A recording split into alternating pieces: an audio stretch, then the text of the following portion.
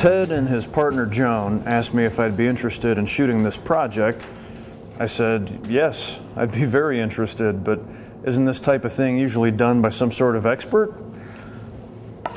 Joan said, yes, usually it is, but in this case, we want this project to be a visual aid by which the viewer can see that using our system, any idiot can build a really nice canoe.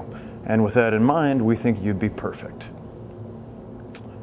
So, my name is Nick Offerman. I'm a woodworker, but I've never built a canoe before, and if you're watching me now, chances are you haven't either.